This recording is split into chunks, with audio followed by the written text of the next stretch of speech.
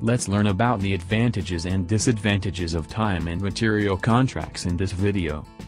The advantages of this contract are: easy to create, good for resource augmentation assignments where cost risk is shared by buyer and seller.